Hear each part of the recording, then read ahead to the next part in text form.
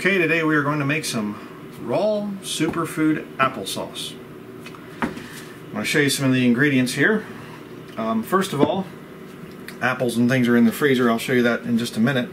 But we like to put goji berries in it, dried goji berries. They're just packed with nutrition, very, very high nutrient, dense food. Really, really good. We also like to put some golden berries, another superfood.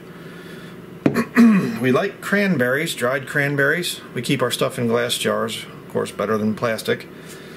And then we also like to put in some camu berry, dried camu berry powder, very high in vitamin C. Really, really good stuff.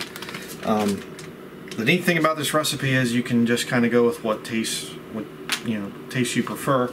You can also put in some maca root powder. You don't have to zoom in on these. I'm just kind of go through them quickly. If you want it to be a little bit more spicy, you could put in some turmeric. Add a little bit of black pepper whenever you use turmeric, because that really kind of activates the medicinal qualities of turmeric. If you want a little bit of a chocolate flavor, cacao powder, also very good. You could add something like some banana, if you would like a little bit of banana flavor to it. The point is, there's a lot of things that you can use. So we're going to need a kind of a powerful blender for doing this, because the apples are frozen and the berries are frozen, which I'll be showing you here just a little bit. But so what you do is you just put in some, these are a little bit dried in there, so put in a good amount. Again, this is all to taste. There's no measurements here that are very important. You have to have a taste tester here as well. There you go. So let's put in some golden berries.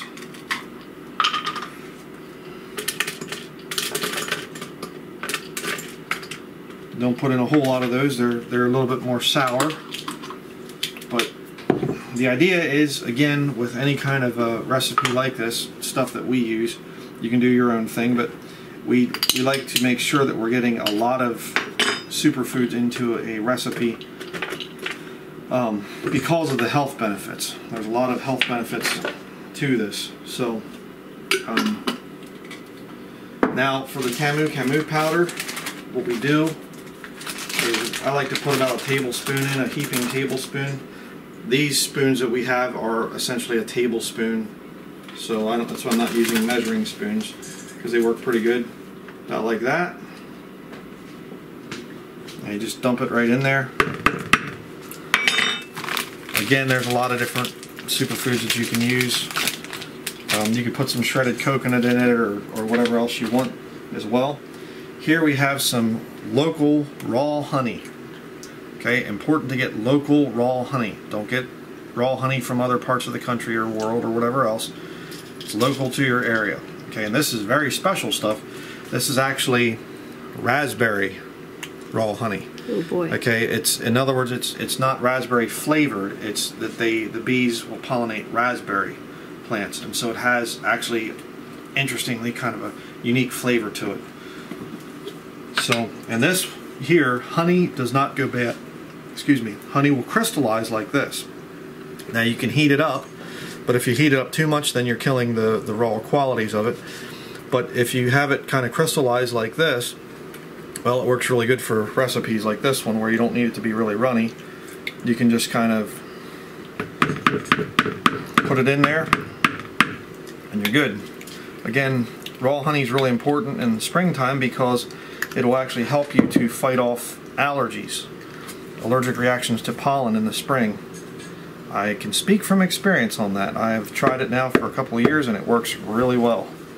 You don't need what is it, Benadryl or some kind of Sudafed or whatever allergy in the sinus and cold and whatever else that they market that toxic junk as. You don't need that stuff. So, okay, so there we have that. So far, now we need to get some yogurt.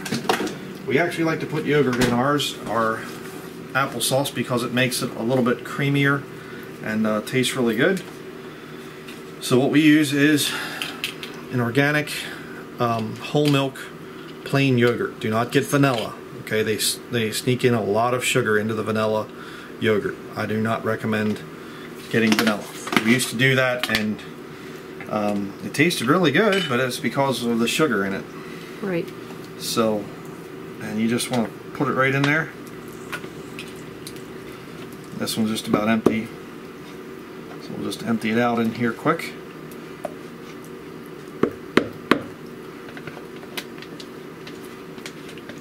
And of course, with yogurt, you're getting a lot of good probiotics, a good healthy bacteria that your stomach needs for digestion.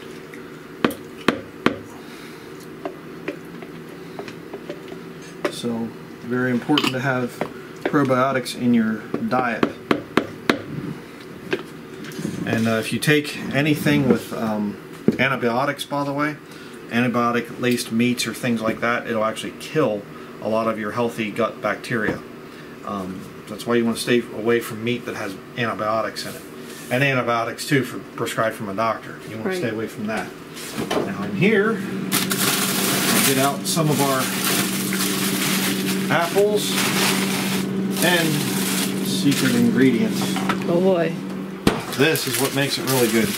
Now this here is, I think these are wild red raspberries, which we picked. Okay, I'm going to say some things about wild edibles here in just a minute or two, but we picked these. They literally grow like weeds. You can just pick, you know, buckets of these things. They're all over the place. I'll talk more about wild edibles, but this, again, it really gives it a very neat flavor. We freeze them. These were picked last summer. Didn't just bust my knuckles there. Looks kind of bad, but we just freeze them up and then they last. Don't try to preserve your berries with, you know, turning them into jelly or something, because you're putting sugar in with them and destroying the nutritional benefits. And they're perfectly sweet and fine by themselves. Right. You put sugar with them and then you ruin them. Is how that works. But you just want to ruin your health with lots of sugar. Yep. But the dentist will love you. Yes. You know, you'll have plenty of cavities and things. And plenty of dollar signs in your mouth. Yeah. So, put in some of those. You know what, I'm just going to go ahead and finish these. Uh-oh, no more berries. Okay, I won't finish them. I've been voted down.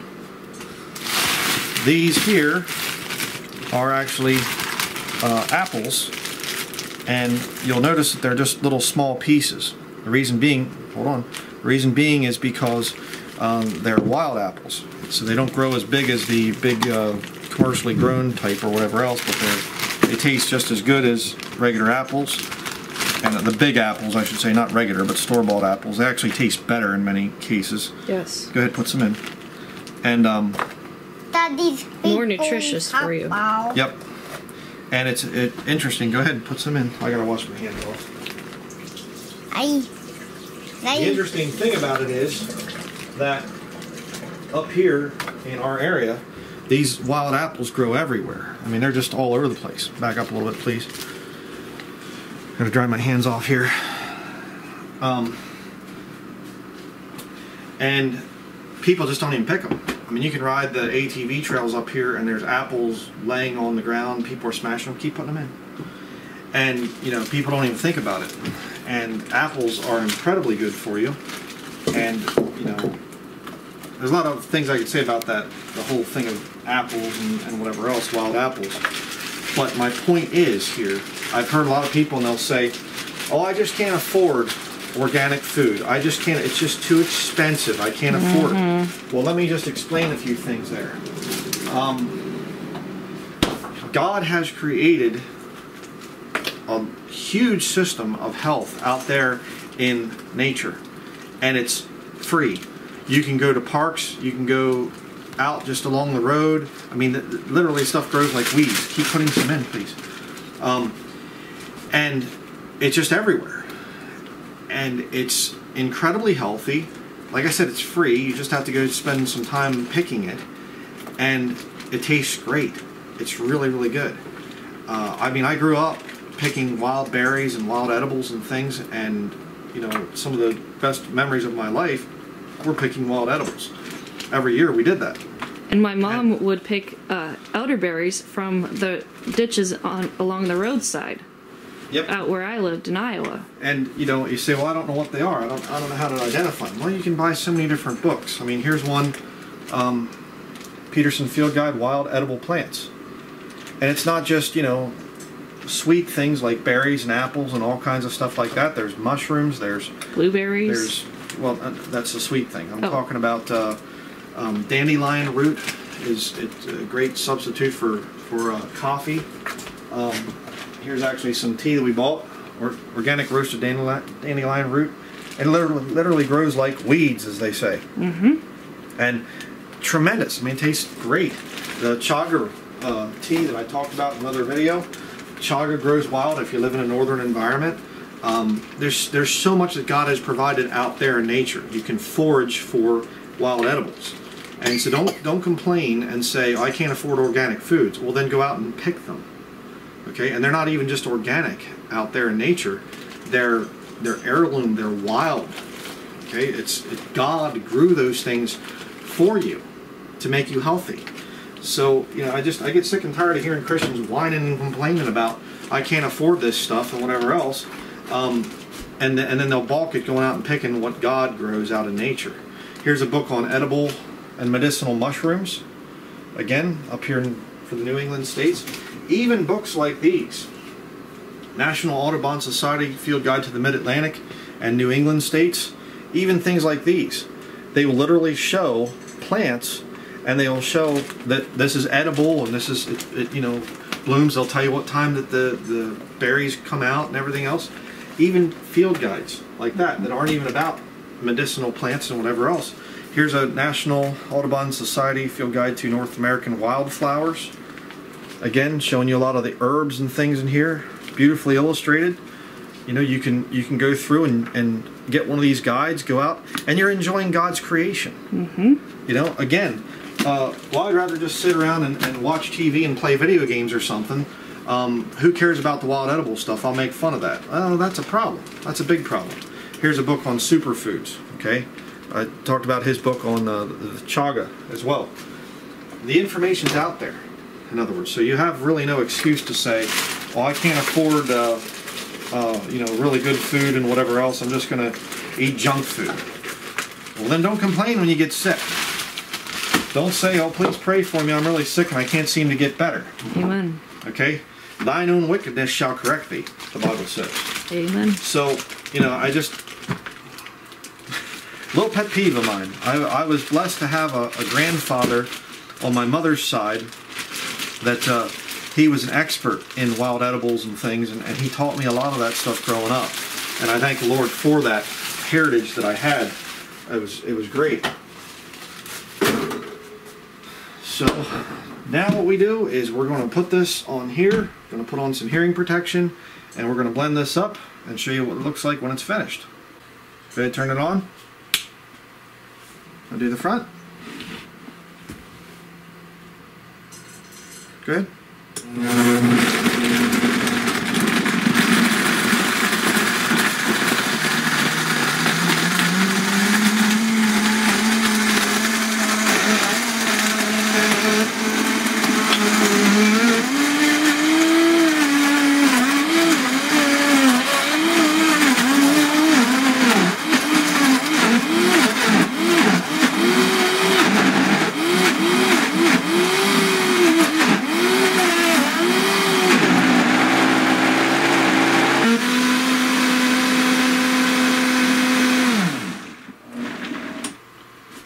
Okay, stop it for just a minute here. You want it to be kind of a thicker, more like a traditional applesauce. Come in here.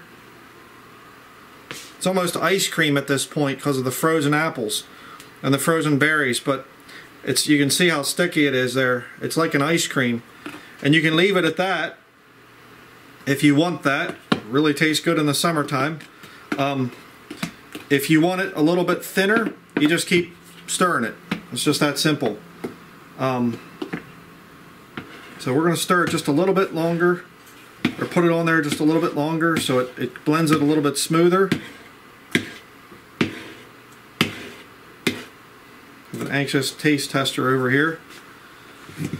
But let's put this back on and we'll make it a little bit smoother.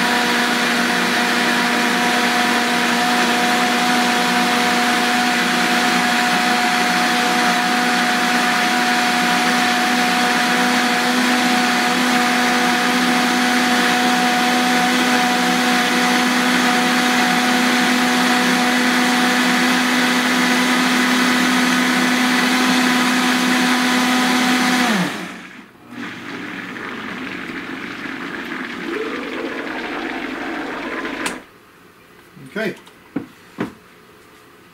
Now you can see it's a lot more runny.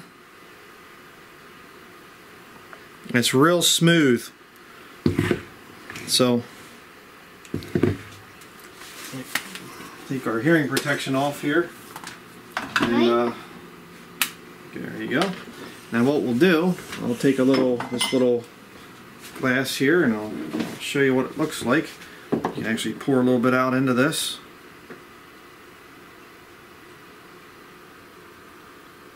It's a little bit thick yet, but kind of like the consistency of a milkshake. Let me get better lighting here just a minute. But there you go. Nice raw applesauce. A lot of people think again that you have to have, you know, you take your apples and you cook them, and when they get soft and mushy, then you put them through a strainer, and depending on the size of the grate on the strainer, you know, you can get thicker, chunkier applesauce or smoother applesauce, whatever else. But the problem is you're cooking the apples, okay, and you're destroying a lot of nutrition when you do that. And then they add sugar to it to sweeten it because it tastes bad. Exactly. A lot of people put sugar. I remember my grandmother actually used to she'd take red cinnamon candy and put it in, and the applesauce would come out looking almost like this, dark red, but it was just ridiculously sweet and cinnamony and all this stuff. That's how my mom still does it. Yeah, you might as well not even eat it at that point in time. It's just become toxic. This is completely raw. The apples, we picked them off the tree, washed them, cut them up, stick them in here, ground up. It's like eating raw apples. The berries, same thing. And of course all the superfoods and everything else. This stuff, again, there's been times I've been feeling really sick, getting a fever, a cold, whatever else, headaches, and I'll make some of this, drink it, and I'm better in almost no time at all. And you feel great. I mean, if you want to eat your junk food and whatever else and feel like garbage all the time and complain and whine and moan and groan because you feel terrible, well, that's, you know, your thing, whatever. But I did that stuff for years and years and years. Over 30 years of my life was spent with junk food. It's not worth it. And if you're saved, God can show you truth, and He can show you truth through books like this. Even if you live in the city, okay, you can still take some trips out to the country occasionally and pick some wild edibles. All right, there's farmers markets and things in a lot of the big cities where people bring in berries that were picked and whatever else. There's things that you can do, okay? And I'd recommend, if you're living in the city, by the way, to get out and into the country, okay? Because there you're going to be able to forage for foods that God makes and grows out there. And wild edibles are the pinnacle of natural health. There's nothing better than wild edibles. Anything that's grown, even the best farming practices, it's still a farm. You're still not getting the nutrients from wild soil. Again, depleted nutrients in the soil is another big issue. A lot of farms, they don't let the land rest like the Bible says to. And they just plant crops every year, and the soil, the nutrients are depleted out of there. You go out into the wild and you pick wild edibles, you forage for wild foods, much higher nutrition. So just don't bring New York City with you when you move out to the country. Yeah, don't think you have to have all the city of conveniences and everything else. So, do we have a taste tester here? Guess what? What do plate boys say? Peas. Okay, tell us what it's like. Get your nose in it. Did you forget to pray for it? Oh yeah. All right. Well, I just wanted to show a little bit there on video. We're gonna stop the video now. We're gonna pray. And we're gonna have a little bit and have some more with our breakfast this morning, which will be a meal of garlic, chicken, wild rice, and shiitake mushrooms. So that's gonna be it, and we'll see you in the next video.